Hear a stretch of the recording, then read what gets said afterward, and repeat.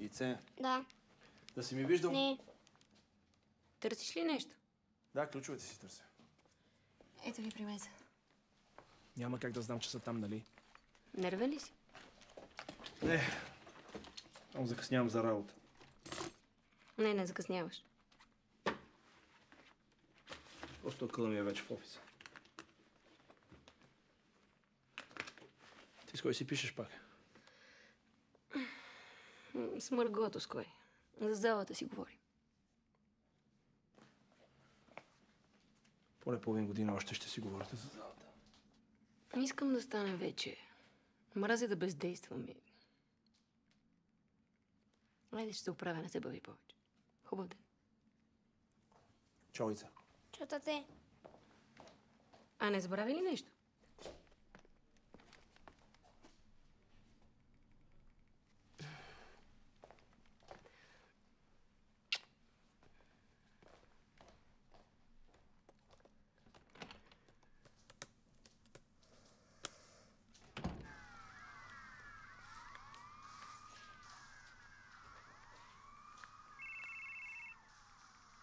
Ало? Да, аз съм. Не, удобно е, разбира се. Да, мога да дойда още днес. Благодаря ви. Хубав ден и на вас. До скоро.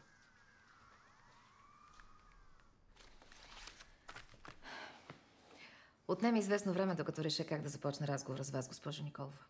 Може би с това, че нашата езикова гимназия е сред най-успешните в страната. Състезателка по танци и инструктор по танци, вие сте идеална кандидатура за някое спортно училище. А само това ли сте работили? Да, работих като помощник инструктор в клуб по танци, но собственика реши да го закрие. Слушам ви внимателно и се чудя къде остава литературата във вашето ежедневие. Винаги на видно място. Аз много обичам да чета. Всъщност, майка ми беше учителка по литература и от малко чета непрекъснато. Тя ми е идол в много отношения. Трогателно.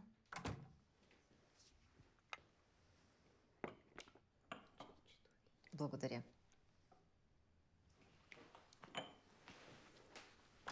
Да минем по същество. Въпреки, че ви назначавам само за 1 година, се опасявам от наследството, което ще оставите. А тогава защо ме назначават? Ще бъда откровена. Вашата кандидатура беше най-подходяща в бюрото по труда, а и вашите 2 години стаж се оказаха достатъчни. Давам ви клас. 11А. Това е класът на госпожа Димитрова, която именно ще замествате. Спецификата на този клас и Опита, който имате, ме карат да си мисля, че никак няма да ви е лесно. Но да се залавяме за работа. Имайте предвид, че ще ви следим изкъсо. Аз мисля, че можете да разчитате на нас. Много ви благодаря.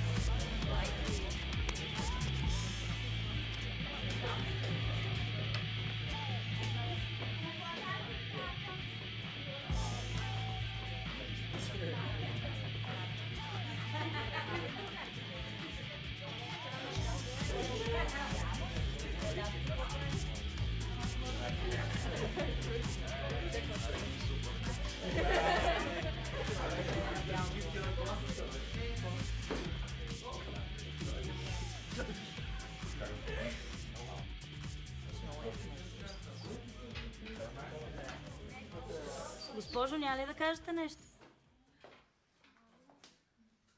Вълнувам се. Защо? Защото е спрял цигарите преди 2 седмици.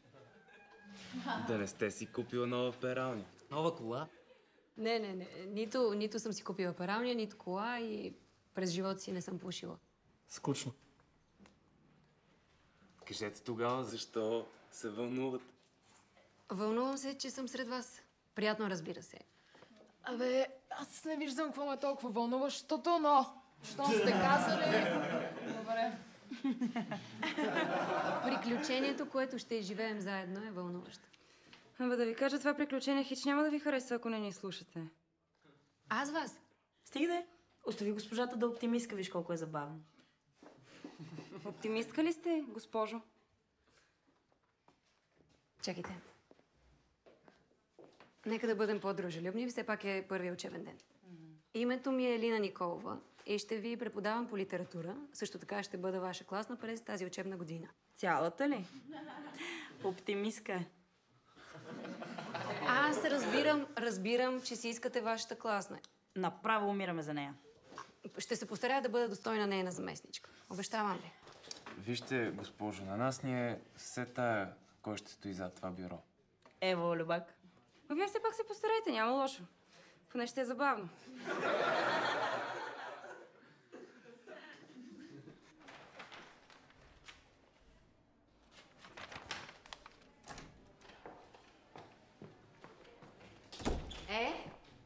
Госпожо Николова, как се чувствате в нашата компания? Благодаря, чудесно. Запознах се с някой от колегите и въодушевена съм. Добре. Колежката е ярък символ на литературната наука. Пожелахме и успех с завещание и клас. Младенова, не е нужно да плашим колежката още в началото. Деца като деца. Здравейте, дами! Виждам, че много съм ви липсвал. Господин Петров, философ и експерт в посрещането на млади колежки. Приятно ми е, Елина. Асен. Госпожа Николова. Не му давайте поводи да си мисли, че сте свободна. Може колежката да иска той да си мисли така, госпожо Стефанова? Куцарова, не така. Колеги, желая ви успешен ден.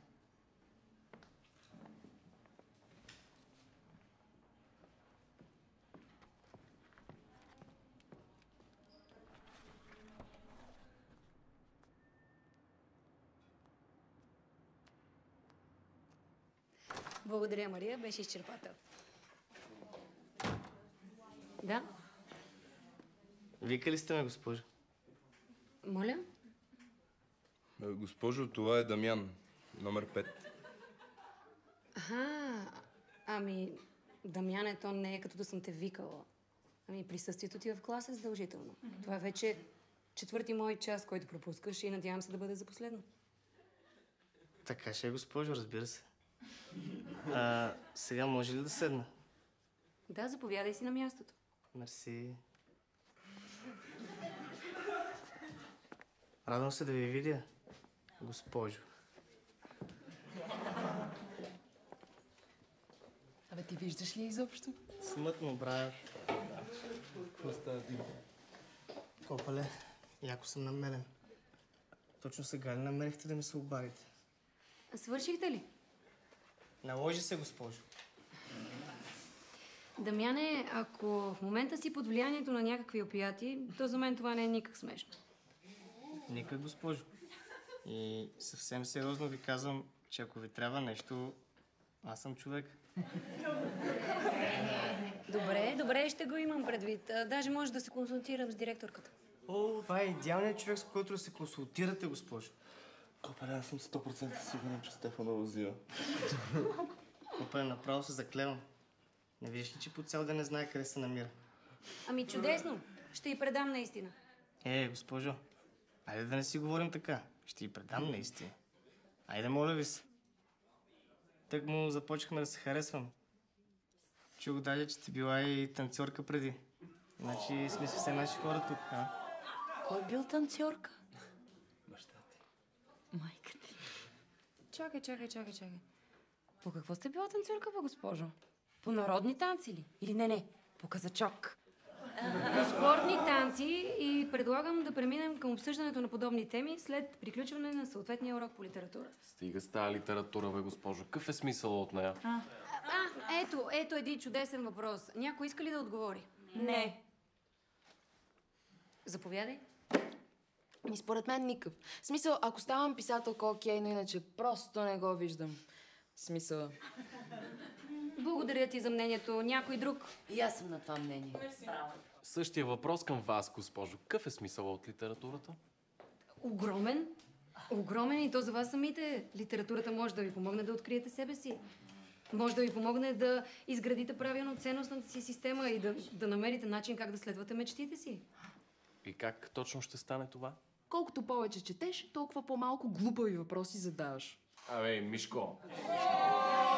Не. Литературата е необятен свят, който е изпълнен с приключения и романтика. В литературата има герои, достойни за подражание. Да, някои от тях са измислени, но други са съвсем реални личности, както Христо Ботев, който изучаваме в момента. Дами и господа, почна се. Христо Ботев прави отчаян опит да се включи във вече потушеното въстание и отново да повдигне народа на бунт. Да, госпожо, така е. Той и четата му отвличат кораба Радецки, слизат при Козлодуй и след 3-дневни боеве Ботев пада убит. Точно така. Браво, Мария!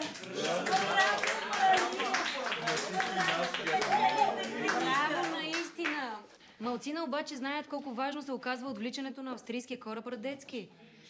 Впоследствие капитана разказва историята за шепа-четници, които отвличат кораба не за пари, не за да грабят, а за да се върнат в поробеното си отечество и да се бият за свободата му.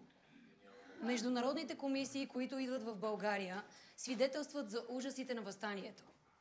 Скоро след това започва руско-турската освободителна война. Ето как саможертвата на един български поет и революционер се превръща в символ и вдъхновение за цял един народ. Оправдана ли е подобна саможертва? Как бе? Разбира се. Да, госпожо, оправдана е.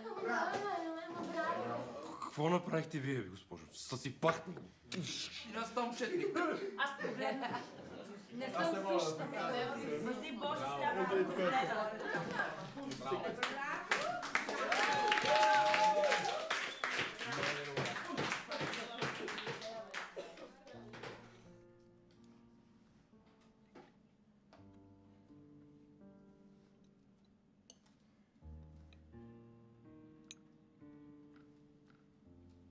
Някакъв проблем в работата ли има? Не, всичко е наред. Сигурно се е побъркали. Не разбрах.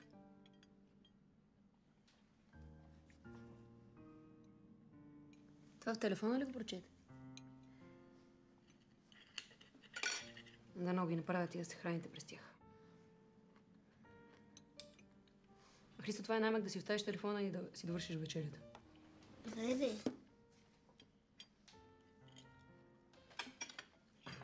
Днес говорих с Маринка. С кой? Ясно, няма значение. Извинявай, шефа на бригадата. Какво каза? Иска утре да отидем да изберем цвят за паркета. Не мога утре. А е твоята зала. Виж, че да постоянно искам съм подготвена. Не мога. Кажи му в неделя. Лина, в неделя паркетите не работят. Добре, събота тогава. Ще отида някой ден след работа, обещавам.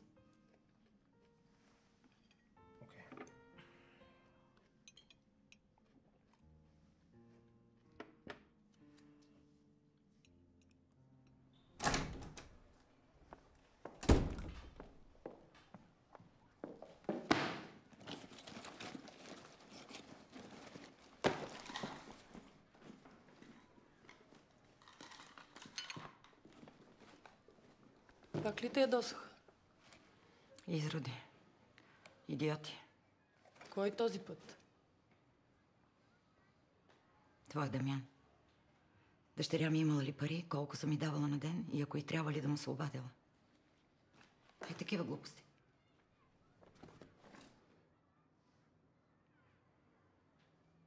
Знам, че няма какво да кажеш.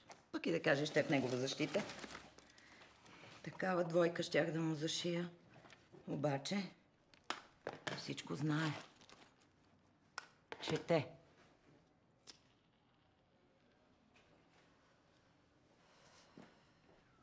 Напук чете. За да може после да се заяжда с теб учителя. Защото го няма вече ония ред. Като си гамен, намалено поведение, последно предупреждение и хайде.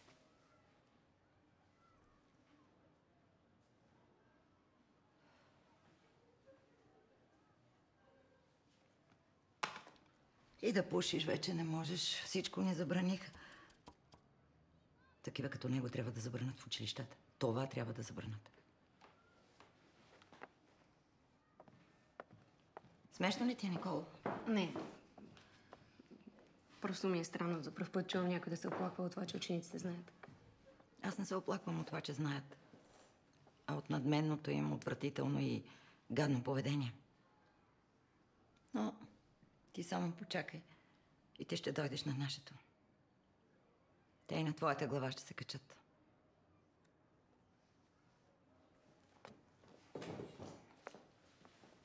Ти само почакай.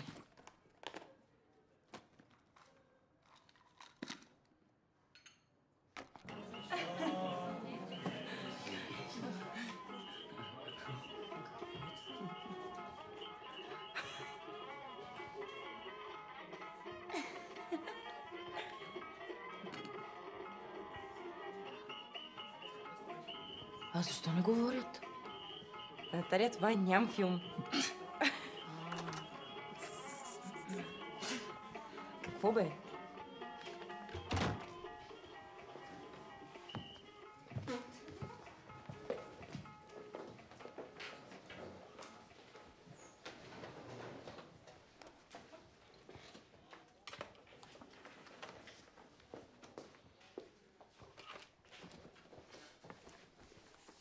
Абе, госпожо, какви са тия филми от 15 век, дето ги гледате? Без да коментирам доколко е възпитано да се ровиш из чуж компютър, но някои от тези филми са сред най-успешните за всички времена. По мое мнение, стар филм няма. Или е хубав, или е лош. Само дето вашето мнение въобще не ме интересува. За едно сте права обаче. Няма да ме коментирате, нито мен, нито моето поведение, защото не сте ми майка. Да, права си, не съм. Не сте. Извини ме. Да продължим нататък. Веднага след баладата за Хаджи Димитър преминахме към стихотворението "Обесването" на Васил Левски. Някой знае ли какви са приликите между двете произведения и каква е разликата между тях в жанрово отношение? Пак се почна. Какво се почна пак, Любо? Сухите приказки се почнаха пак. Какво друго, госпожо? Знаеш ли, съгласна съм. Това е поредното усилие да разберем какво ли е искал да каже автора според мнението на някой друг. Да намерите нещичко за себе си в дадената творба. И ако не открием нищо? Всичко е наред. Просто не е стигнал до вас, поне сте опитали. Едно ще ти кажа, Любо. Никога няма да ти поставя слаба оценка след подобно старание. Дори и да мислиш различно от мен или тези тук.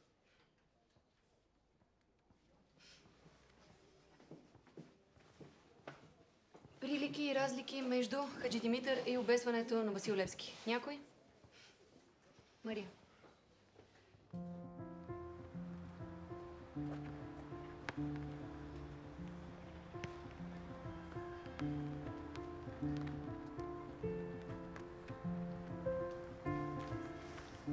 Добър ден, госпожо Николова. Свободно ли при вас?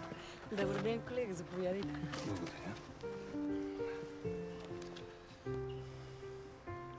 Работата за вкъщи, нали за вкъщи? За вкъщи, ама за който има търпение. Нещо интересно? Няколко интересни увода до сега. Между другото, пише добре. С малко изключение, да е. Направо ти завиждам за ентусиазма. Я да видя. Ого! Симона Александрова. Какво ти е мнението за... Какво ми е мнение? Дете на много богати родители, с голямо самочувствие, красива, център на внимание. Внимавай с нея. Защо? Миналата година разплака класната си. Димитрова? Да не искаш да кажеш, че... Не. Димитрова замина в Рим. При мъжа си, нали там съм го назначили на някаква дипломатическа работа. Симона я разплака, защото Димитрова се опита да я превъзпитава. Предполагам си забелязал, че това момиче няма много дипломатично поведение. Нарича се защитна стена. Един вид преграда, за която се чувства добре. Това е абсолютно типично за деца на тая възраст. А сега това не са деца. Онзи ден и Стефанова ги нарече така, но не са. Аз вкъщи имам дете. Дори и то се дразни понякога, като го третирам като такова. Според мен това са млади хора, които търсят себе си. В момента са застанали на много важен кръстопът. Така е, разбира се. Съгласен съм. Само те моля да внимаваш, Лина. Тези млади хора могат понякога да са много опасни. Няма за какво да внимавам. Нито съм и съученичка, нито съм и съперница. Добре. И освен това, видях и по-хубави от нея. О, това не го казвай, моля те. Не, няма. Ще ходя за кафе, искаш ли? Да, благодаря ти.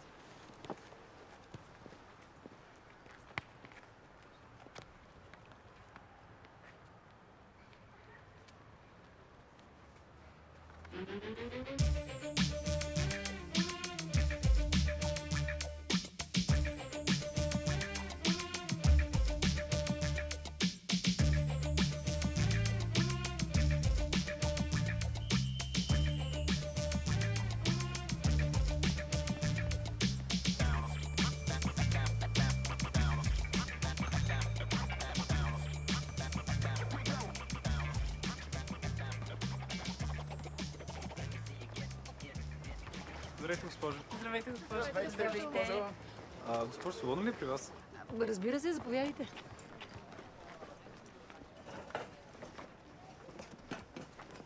И какво сега? Кой ще се нарежда? Госпожо, вие кажете. Аз да кажа?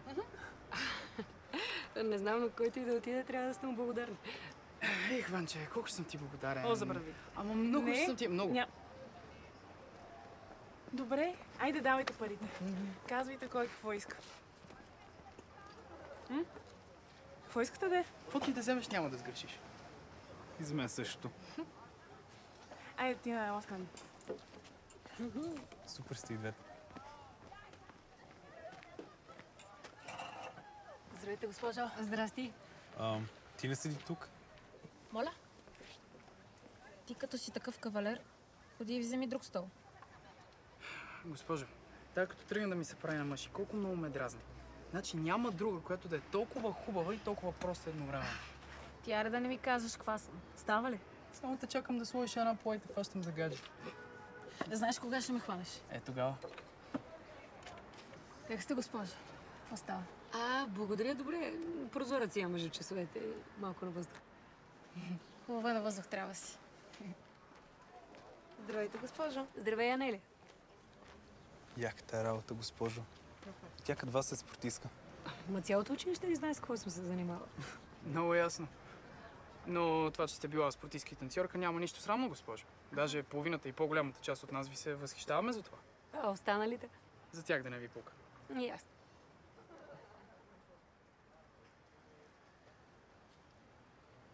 Класната нещо прави на много отворена. Заместничката на класната. И супер много ме дразни. Кой те дразни?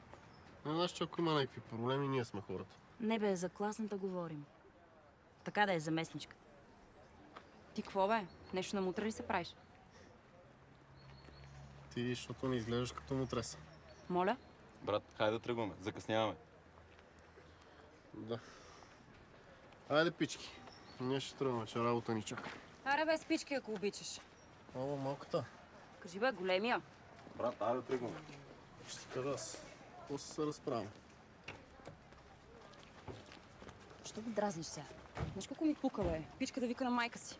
Преди цветя и рози ми праща, сега пичка ми вика. Добре, аре си се нервира да влизаме в даска.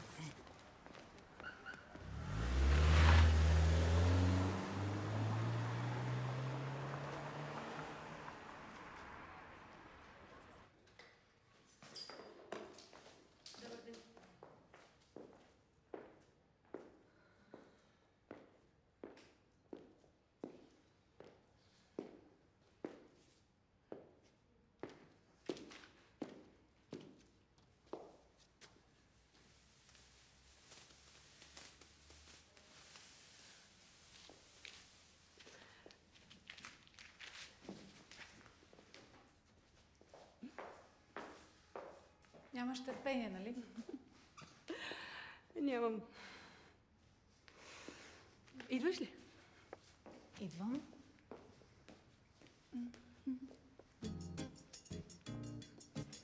Седи и...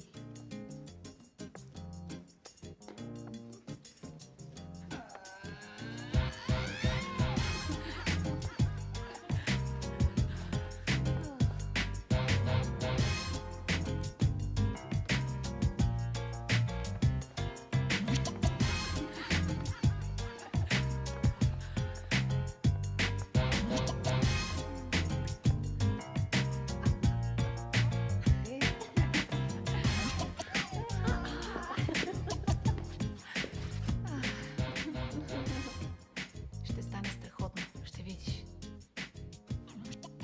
Да, но...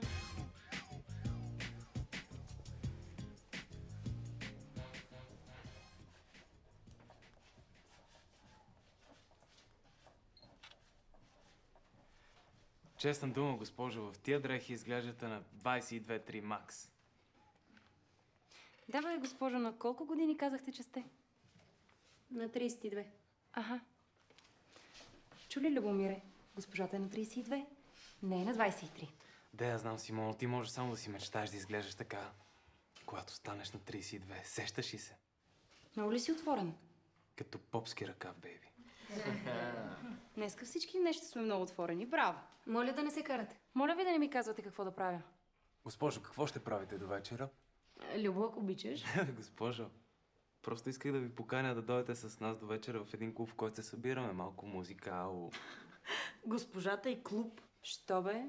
Нека дойде да я видим колко е бива в танците. Нали е танцорка? Госпожо, вземете си учебника по литература с вас. За компания. Ами не. Така си и мислех. Ще дойда без учебник. Екстра! Иван Вазов.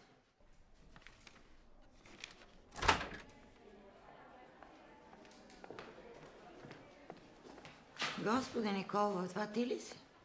Взехте в първи момент за някоя ученичка. Мерси за комплимент. То не толкова до комплимента, колкото се очудих. Какво прави ученичка в учителската стая? И все пак благодаря. Петров нещо се подсмихва. Той винаги е защитавал по-младите колежки, госпожо Моданова. Не разбирам за каква защита говорим, тук всички сме колеги. Николова, докато не направиш 4-5 години зад гърба си, само ще се наричаме така. Толкова трябва, за да станеш учител. Едни 4, 5, 6 години. До тогава си някъде по средата между нас и тях. Звучи така, сякаш ги имате за врагове. Да не се захапваме, госпожо Никола. Не съм литератор, но няма да ти е лесно. С него по-лесно ще се разбереш.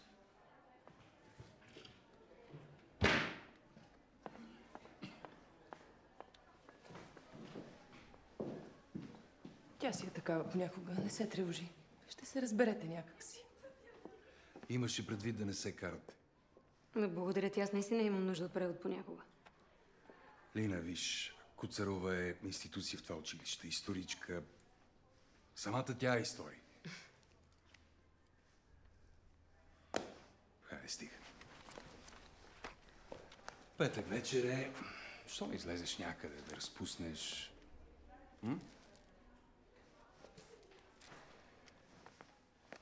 Непременно.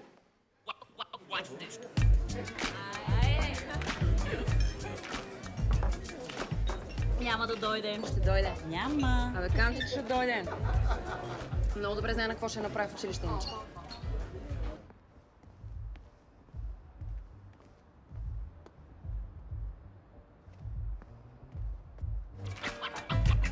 Ето го, батко, бе. Ето я кака, бе. Се тая, брат.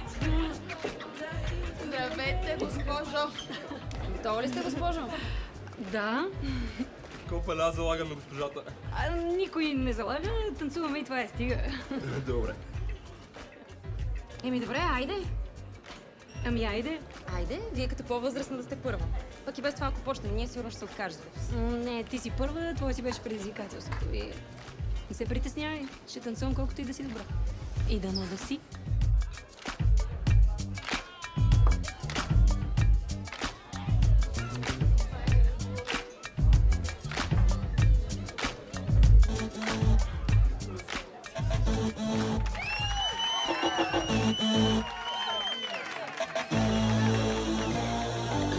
Умрялост в огънят си търся място. Разбирам, пак съм неразбран, останал ясно. Тясно ми е вътре, чакам вече уж порасно. Преди да взема до гасна, да се напасна. Nature with no V, homie, that's me. Higher than a gas price, не дей да спиш. Няма смисъл, писал съм такива с много мисъл. И накрая виждам само хабел, съм си листа. Ние ще бягаме, вие се парите. Славе газа, мирен батко, нема ги шамариме. Човека гладен е, шъл седиш гадене. Не се напрягай, мухло, близо си до падане. Винаги искаш всичко да имаш. Това за тебе е вреда на нещата. Гледаш към мен, но не забелязваш. По-добре продължавай нататък. Винаги искаш всичко да имаш. Това за тебе е вреда на нещата. Гледаш към мен, но не забелязваш. По-добре продължавай нататък.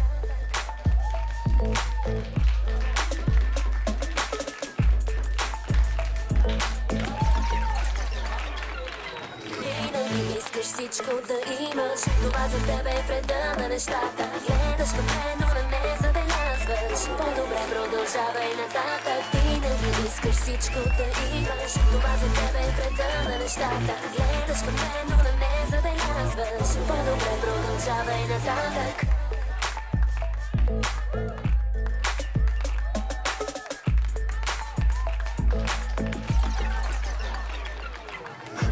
Чакат, вътре некви се закачат. Две чаши, от тук дяволи ще скачат. Знаеш кой е, мечо пухна линия. Здравей, Чарли, от колко си на химия. Сърцето ми е гик, емоцията много. Бил съм със свои чужди, навсякъде из много. Трака е карате, блъска като ваке. Михаела Филева, пилите кит каке. Винаги искаш всичко да имаш. Това за тебе е вреда на нещата. Гледаш към мен, но не забелязваш. По-добре продължавай нататък. Винаги искаш всичко да имаш. Това за тебе е вреда на нещата. Тази кола ще бъде моя някой ден. Хубаве.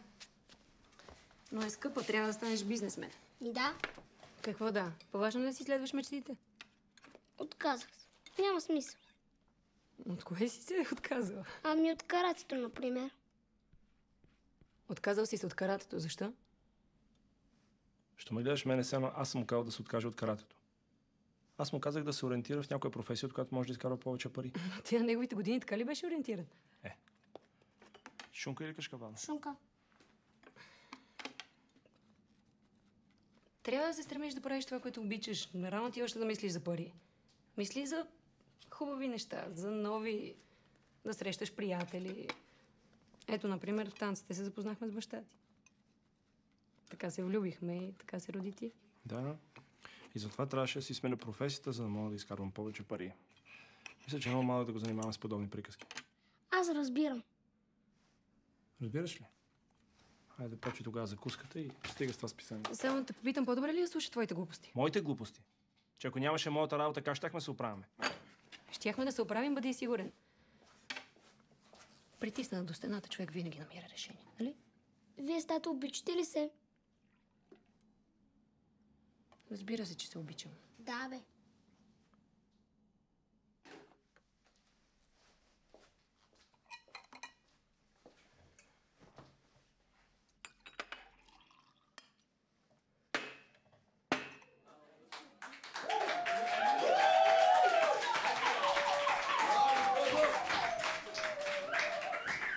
Госпожо, кога ще танцуваме пак?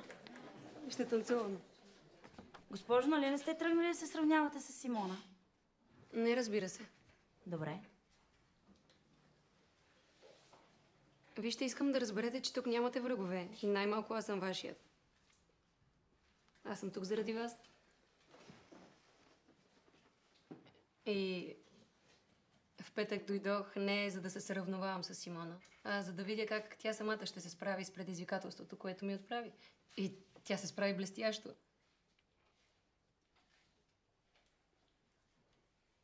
И дойдох още, защото ми е много приятно да съм с вас. В този ред на мисли, Симона, готова ли си за ново предизвикателство? Тоест? Аз ти казах, че няма да оставя на мира. Разбира се, че ще я оставя. Решението си е изцяло нейно. Добре, да за какво става въпрос? Става въпрос за едно алтернативно изпитване, което вие самите да проведете, влизайки в ролята на учители. Не е трудно. Ето как става. Аз преподавам новия урок и следващия час някой от вас изпитва другите върху същия този урок. Всеки ще има тази възможност, като първо искам да я предоставя на Симона. И що точно на Симона? Да, що точно на мен? Защото ти първа пое инициативата за нещо по-нетрадиционно. И само изпитваме, така ли? И поставяме оценки. Това вече е друго нещо. Оценки ми се поставят. И кога това? Може още следващия път. Може. Ама първо ще си помисля малко. Става ли? Добре. Докато изпитвам аз, някой иска ли да вземе отношение по въпросите, които засегнахме предния час? Да започнем с героизма, саможертвата и тяхното значение през призмата на времето. Възможна ли е подобна саможертва днес? Сега? Не. Защо? Госпожо, извинявайте много, ама това са пълни глупости. В смисъл, саможертвата името на какво?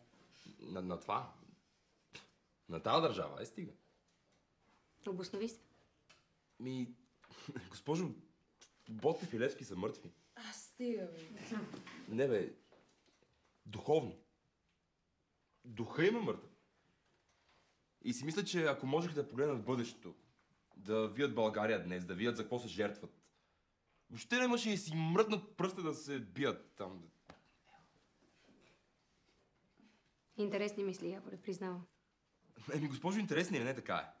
Наистина. Патриотизма е мъртъв. Няма го. И затова сме на този хал. Кобале, какво се разпали, бе, брат?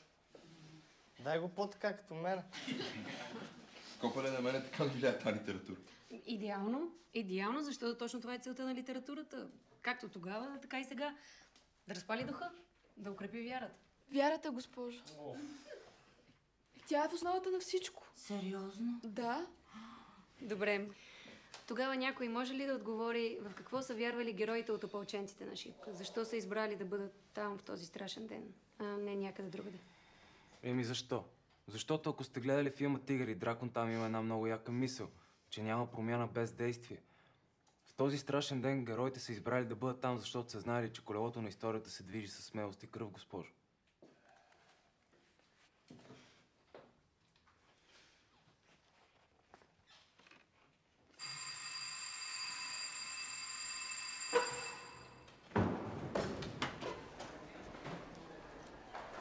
Добре, само не мога да разбера, що и се връзваш на глупостите на тая.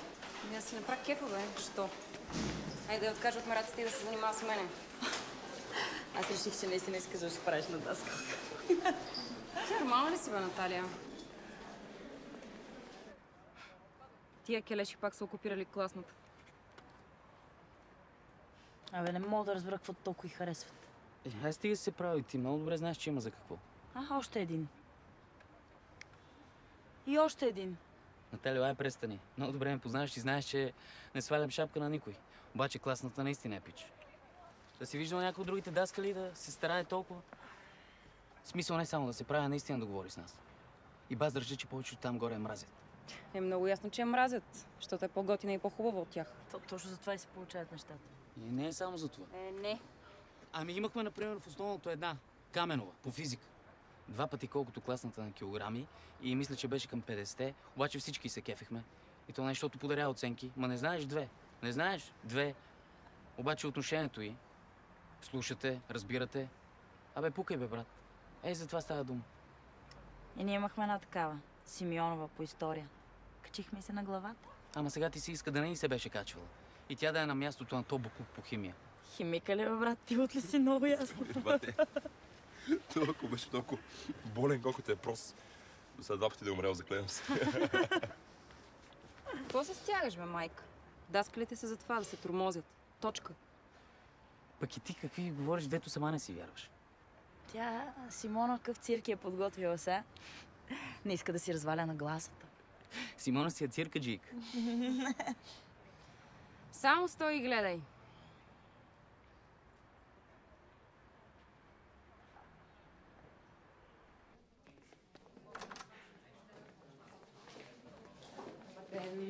Привет. Здравейте, госпожо. Здравейте, госпожо. Здравейте, момичета. Как сте? Шест има, госпожо. Симона, готова ли си? Симона е супер готова.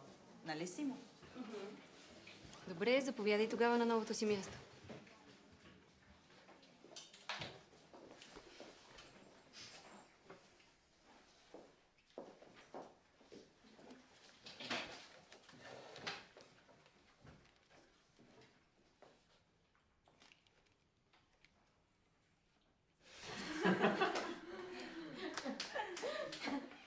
И така, както знаете, предишния час започва... Сядайте, сядайте. Госпожо Стефанова. Николова, ето ви и вас. На доста необичайно място, ако мога така да кажа. Защото решихме да проведем един малко по-различен урок. Тоест, учениците да направят изпитването, а аз ще коригирам оценките, ако това се наложи. Интересно. Желаете ли да останете? Ами всъщност ние за това сме тук. Нарича се внезапна проверка. И вече ни изненадахте. В такъв случай, по-добре аз да поема часа. Симона би ли? Не. Нека остане както сте го замислили. Много съм любопитна. Нали знаете какво казват? Учителят се познава по учениците. Заповядайте.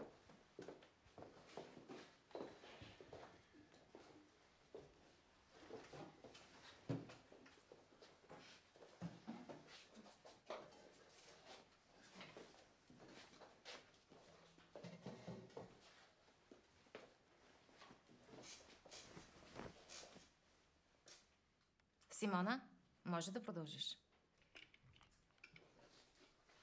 Симона, ти не беше ли се очила? Няма ли да ти трябват? Не. Аз не нося очила. Не. Разбирам. Но заповядай.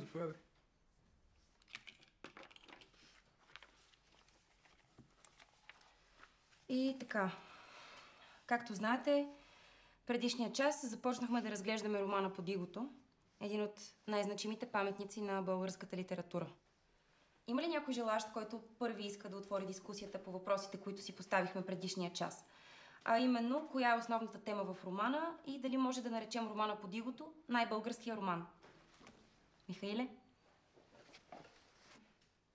Основната тема е израстването на българския народ. Духовното извисяване от роб към свободен човек. Преди да продължим, мога ли да те попитам, ти прочете ли романа? Разбира се. Снощи и миналата вечер. Чудесно. Държа на това. В Вторият ми въпрос е за българският бит в романа Под игото. Мария? Ами, романът е огледало на българския бит и душевност от онова време. Вазов точно и детайлно и с голяма любов рисува картини от родната си действителност и сякаш някаква носталгия лъха от редовете. Което всъщност не е никак странно, защото, както знаем, Вазов написва романа си в изгнание. Аз също прочетох романа за 3 дни обаче. Отпадаш. Моля ви малко по-сериозно. Браво, Мария, подготвила си се прекрасно. Както винаги. Следващият ми трети въпрос е история и художествена измислица в романа. Яворе, извинявай, но Михаил отново беше по-бърз. Михаиле, искам да чуя нещо повече за това духовно извисяване и в какво се изразява то. Чрез кои герои бива показано?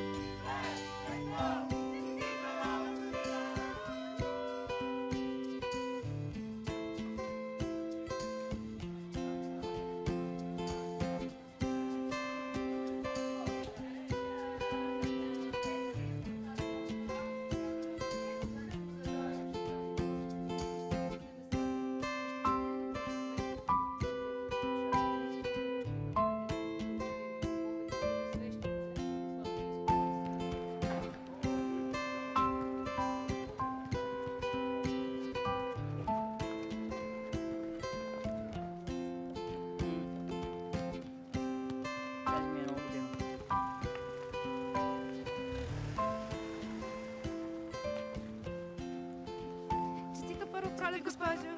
Честита, благодаря ви.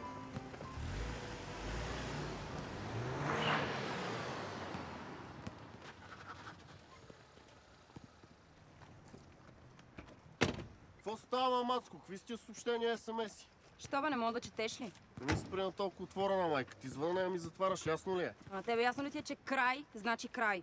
Споко, бе, братле. Ти пък къв си, бе, Женчо? Я не му говори така, Стефане. Спокойно, бе. Момчето иска да говори.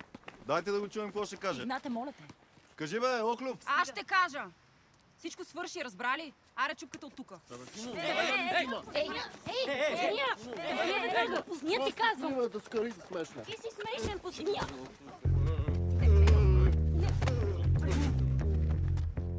Защото отръпвах вече.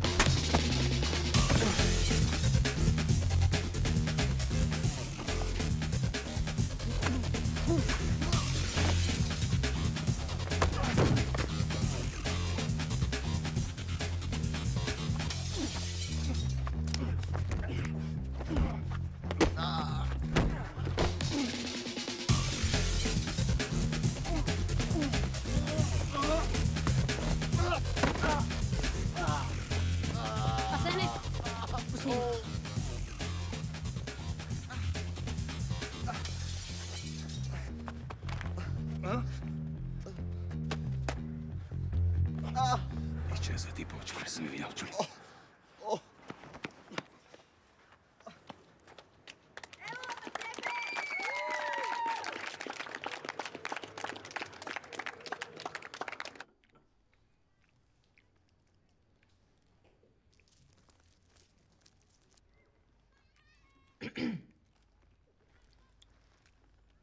Ахмедова, благодаря ти. Седнете, така сте като ученици.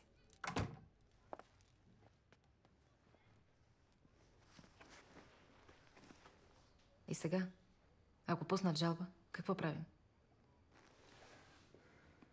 Няма да подадат жалба. Това означава публично да си признаят, че някой ги е бил. За тия бабаите не ми се вярва, поне аз така мисля. Освен това, всички сме свидетели, че те първи нападнаха господин Петров. А така ли беше? Ами... В общи линии. Да. Ох, като ученици сте. Николова, теб мога да оправдая за намесата ти, защото си избягвала прекия контакт. Но ти, Петров, да влезеш в открит бой с двама студенти. Не мога да те оправдая. И сега, ако се разчуе, няма да имам друг избор, освен да те уволня. Така че да се молим да не се разчуе. Ще се молим.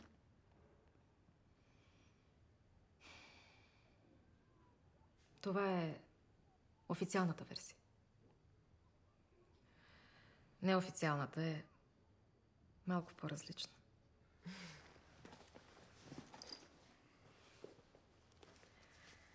Асене, ти в Тибет май не си учил само философия. Хайде сега на работа, пък другото каквото дойде. Благодаря ви, хубав ден. И аз ви благодаря.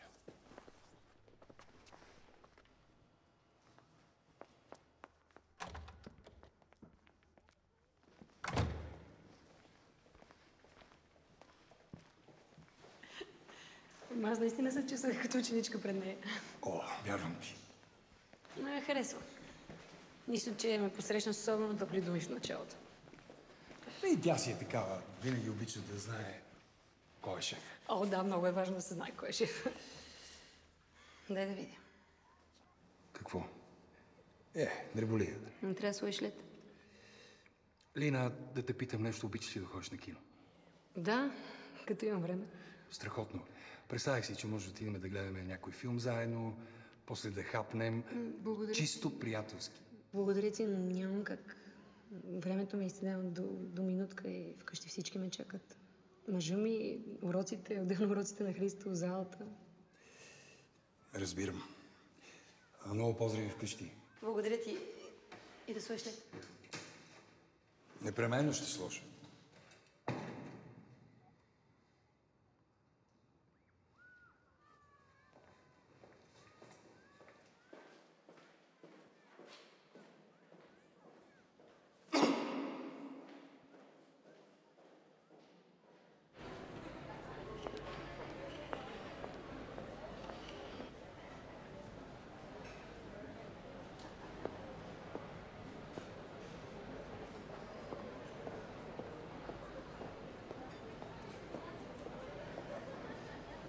Здравей.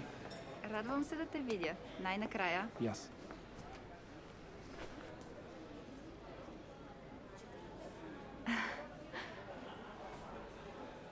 Много си хубава. Благодаря ти. А пък ти определено успя да ме заинтригуваш.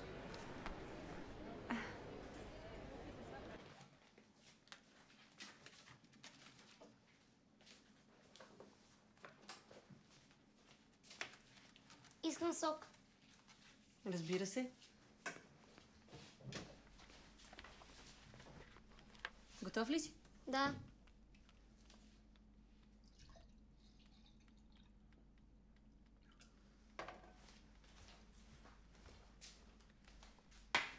Благодаря. Благодаря. Не искаш ли на диван? Не, вече седнах тук. Добре. Това ли е домашно? Да. Ами да си изпитваме тогава. Нещо притеснен ми се виждаш. Нормално е. Ти си толкова красива. Едва ли има мъж, който може да ти устои.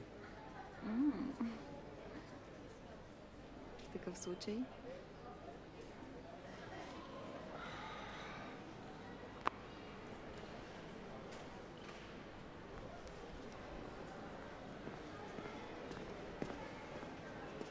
Две неща наистина са безкрайни. Вселената и човешката глупост. Познаваме ли се? Силно казвам. Вие не сте ли колегата на... Това не е важно. Важното е, че сега можех да бъда с Лина. Точно така. Поканих я на кино. Интересно. Интересното е друго, че тя ми отказа. Отказа ми заради ангажименти към семейството си. Към теб.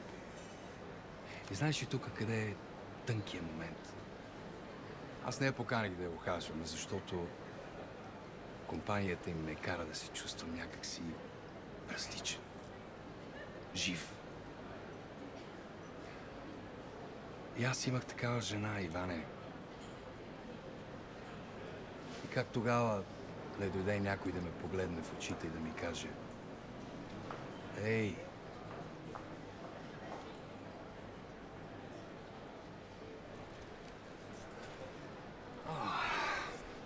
служица.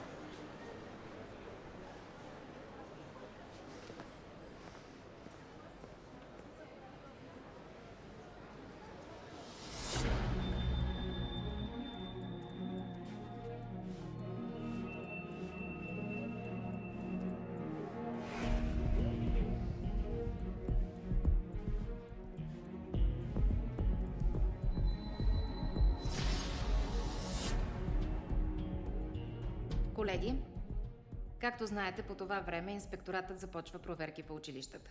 Даже тази година малко се забавих. Искам да ви представя господин Мишев, старши експерт от столичния инспекторат по образованието. Убедена съм обаче, че пред него ще се представим на ниво и ще запазим репутацията на нашето училище. Пожелавам успех на всички колеги, най-вече на новите. Господин Мишев, успешна работа! Благодаря, госпожо Стефанова. Колеги, на добър час.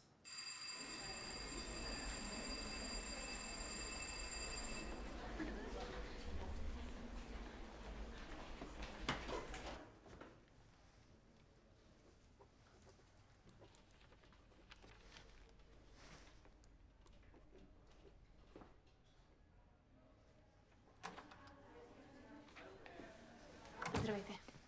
Заповядайте, колежка Николова. Седнете. Благодаря.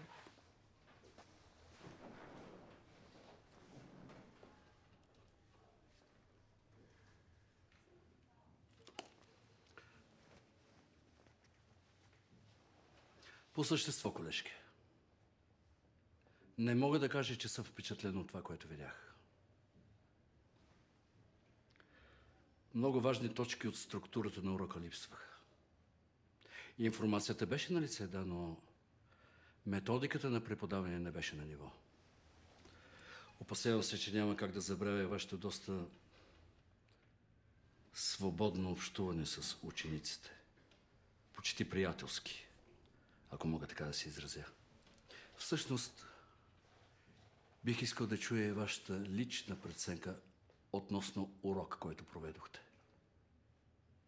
Моята лична преценка? Да. На първо място отношението ми към учениците е такова, защото по моя лична преценка това е единственият начин да достигна до тях. И това, че не съм строга, не означава, че не гледам много сериозно на работата си. И все пак има си принципи. Мога ли да ви попитам, вие какъв опит имате като преподавател?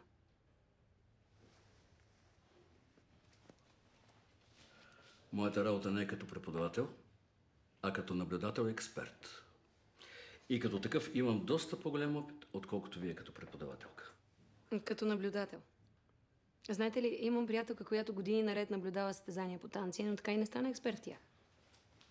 Госпожо Николова, нека имаме уважение и търпение. Защо?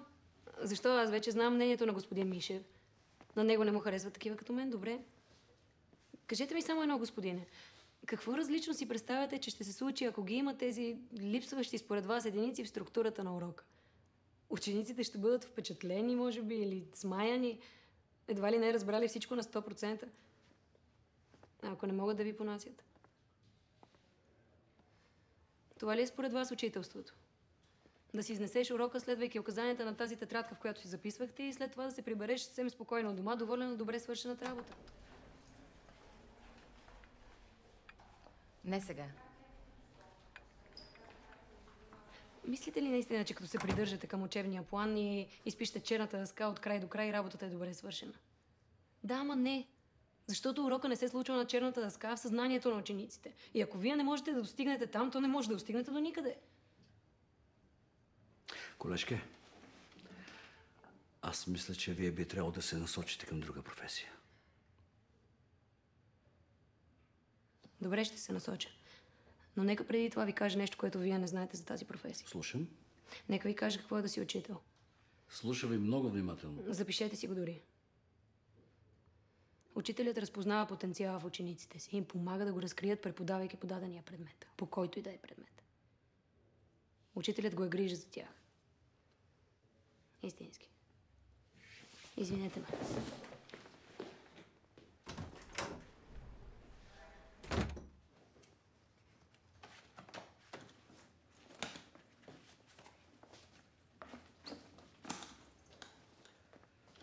Аз мисля, че колежката наистина би трябвало да се насочи към друга професия.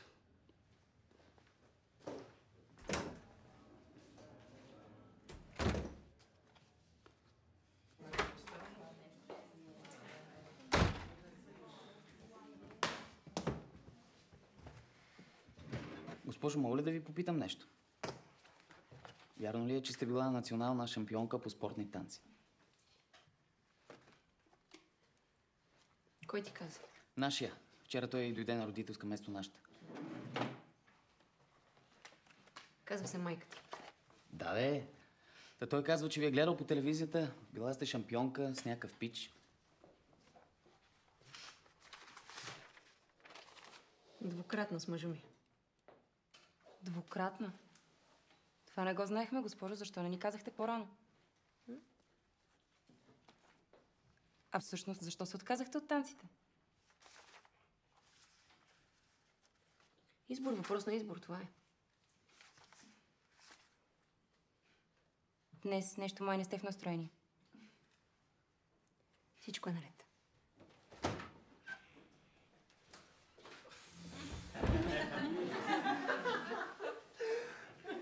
Какво става, госпожо? Не знам, ти ще кажеш. Ще кажа, госпожо, ама нека първо да седна, защото този път направо мармалат.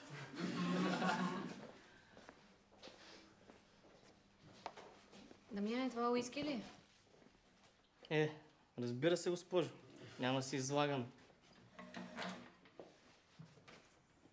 На рожден ден съм, после реши да се подготвя по-отрано. Ти бая си се подготвил. Копеле, направо си изкърти. И защо? Какво защо, госпожо? Госпожо, разговаряйте с другите, ако обичате, защото в момента не ми е много. Питам, защо си се изкъртил? Проблеми, госпожо. Бизнеса не върви. Вкъщи жената, децата. Такива неща. Аха, така кажи. Колко ти струва уискито? 50 кинта, госпожо, що? Донеси бутилката, ако обичаш.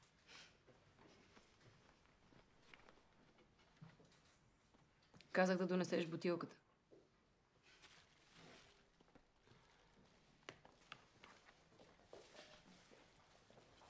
Какво ще я правите, госпожо? Какво мога да я правя, Дамян? След ти 30, утре ще ти дам още 20.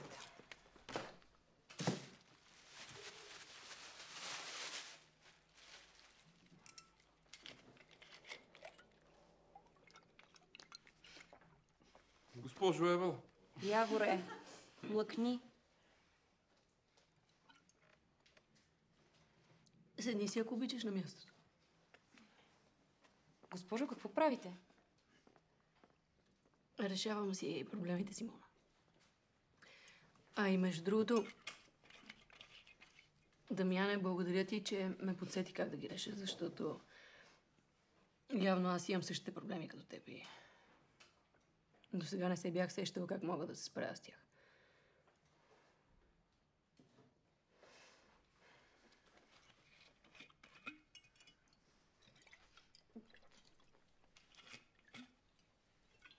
За избора си говорихме, Симона, нали така? Запомнете го това от мен. Изборът е в основата на всичко. Затова избирайте внимателно. Избирайте само неща, които желаете. И не позволявайте на никой да избира вместо вас.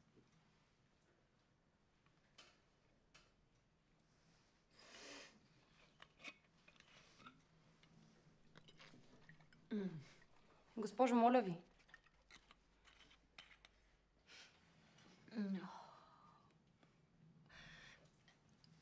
Аз имах две мечти. Едната... Много мечтах да танцувам. И много исках някой ден да съм много добра учителка. Вие сте, госпожо. Благодаря ти, Мариана. За съжаление, не всички мислят така. Кой не мисли така, госпожо? Експертът, наблюдател не мисли така. Този човек, който беше в нашия час и оцени работата ми. Какъв инспектор е той, бе, госпожо? Еба ти измисления. Измислена, ама мнението му не беше високо. За моето професионално представяне. На вас какво ви пука, госпожо? И без това до година няма да сте с нас и сигурно ще ни натресат някой идиот. Точно за това ми пука. Точно за това ми пука. Както и да е, до година няма да ви натресат някой идиот. Ще си имате вашата си класна. Той това не се знае, госпожо. Моля ви, не пийте повече. Да пияне буклук, отиди си взимай бутилката. Аз съм само една заместничка. Госпожо, дайте бутилката, моля ви се. Мога да разбера защо трябва да ти давам нещо, което сама съм си купила. И което признаваме чудесно решение на всичките ми проблеми. Дамяне, дай парите. Не искам пари. Госпожо, ето ви парите. Не искам пари. Какво правиш, бе? Чакай, бе, мислиш, че ще ти... Не дей да мислиш, не ти се отдава. Моля ви, госпожо. Разбрахме ви много добре. И ви се извинявам, наистина. Никога повече няма да ме видите така. Обещавам. Дайте, госпожо.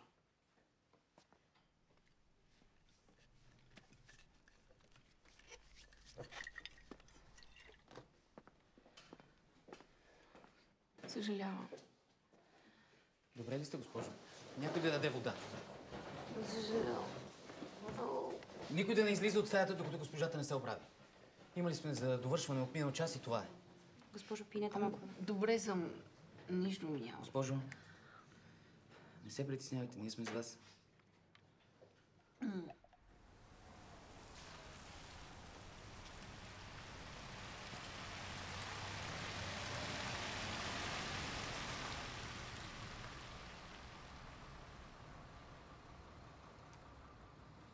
Копане, влюбен съм. Уникална е машината, брат. Спор няма. Бате, какво ти кажа? Жив, здрав, честито. Тя е на наши. А това значи моя. Госпожа? Госпожо, тук ли бяхте?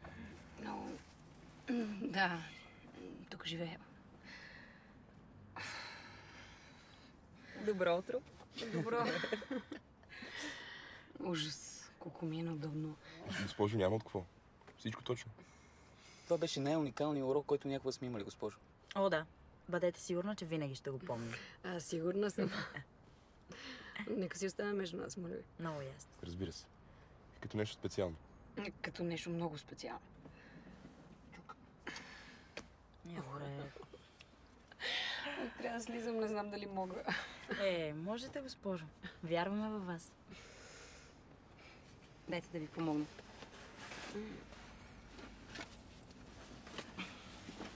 Благодаря ви. За нищо. Чао. Чао. Чао. Чао, госпожо.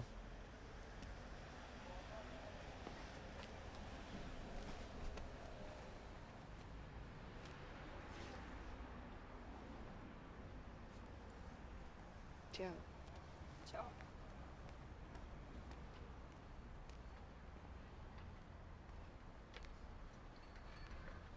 Госпожата е номер 1 копия.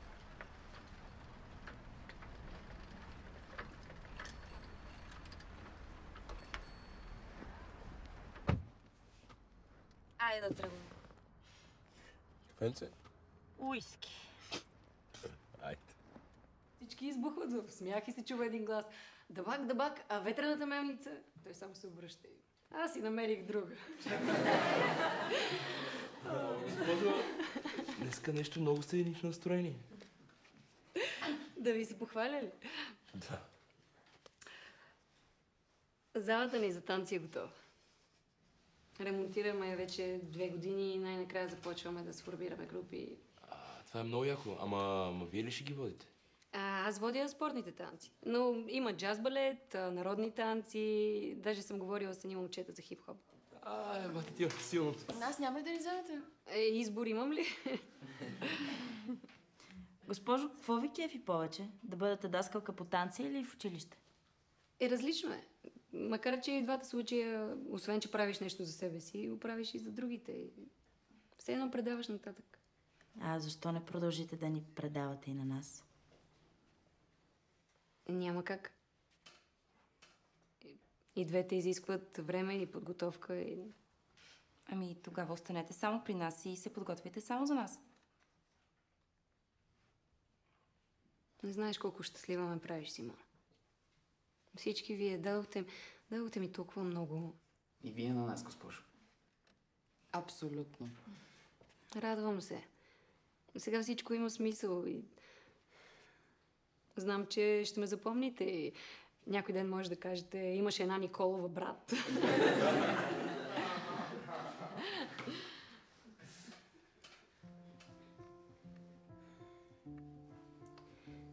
Една Николова, която ми помогна да повярвам в себе си и да бъда себе си. Тогава всичко има смисъл.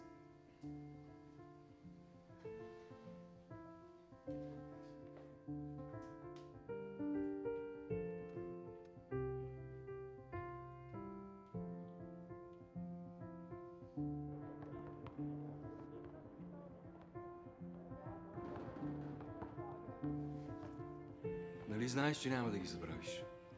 Аз знам.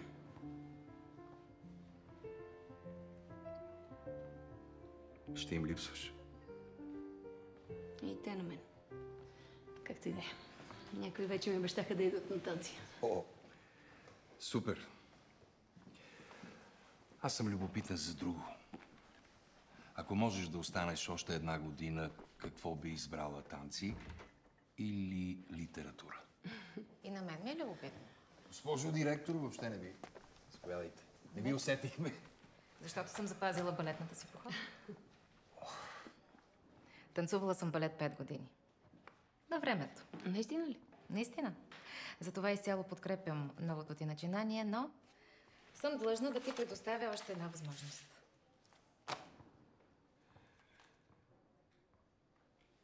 Вие сериозно ли? Сериозно. Липсва само твоя подпис. А госпожа Димитрова? Госпожа Димитрова напусна. Ами, какво стана с мнението на господин Мишев? Мнението на господин Мишев е препоръчително. Важно е моето мнение. Освен това, ти доказа, че си много добър учител. Учениците не само запазиха своето ниво, но и го повишиха. Последните им класни работи са блестящи. Нали ти казах, че ще те следя изкъсо? Аз направо нямам думи. Трогната съм. Благодаря ви, но не мога да отговоря веднага. Защото? Защото в залата вече сме готови за старт и най-малкото трябва да предупредя. Да. Добре. Ще те изчакам до края на седмицата, което всъщност е и края на учебната година.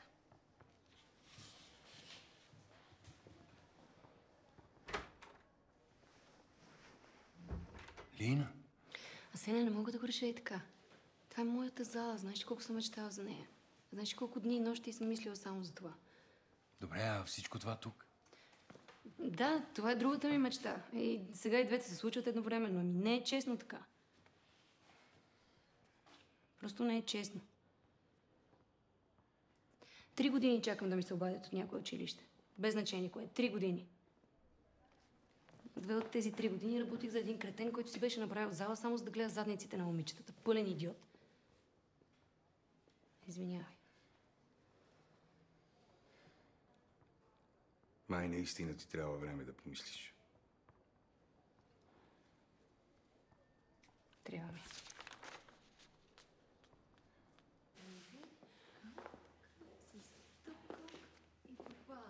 Добър ден. Здравейте. О, здравейте, здравейте. Еми, госпожо, залата никак не е зле. Мерси, мерси, здравейте. Марго, това са ми учениците. Маргото ми е съдружничка. Супер. Търсете и отутре нова заместничка. Защо? Ами защото я искаме до година пак при нас. Нали се разбрахме нещо? Разбрахме само, че директорката ви е предложила място за още 1 година. Вие май бая неща сте разбрали. Така е. И днес тук ще танцуваме. Танго. Това е Милен, той ще бъде моят партньор в танците. И на мен. Всички останали тук ще бъдат жури. И ако вие победите, си оставате танцорка. Но ако победим ние, идвате с нас обратно в училище. Имате ли си партньор? Ето го. Ей, красота. Радвам се, че си тук. Жури, вземете местата си.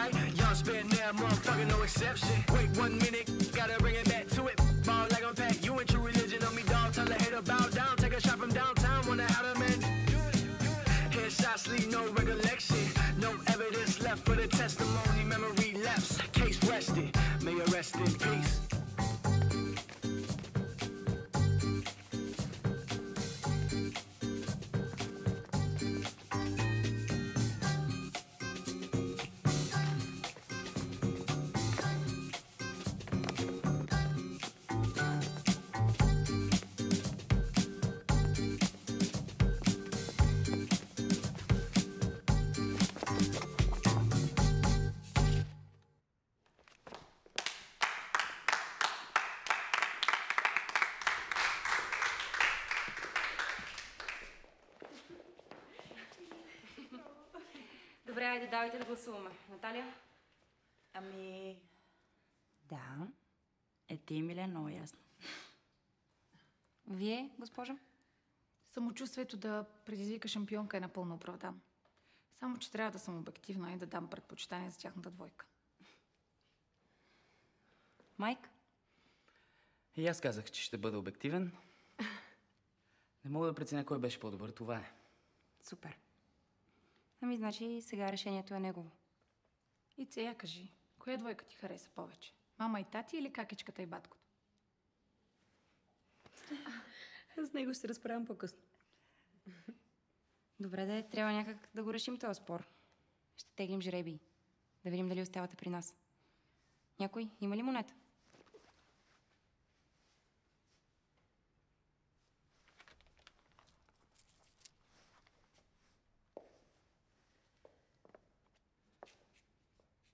Тура и до година сте при нас.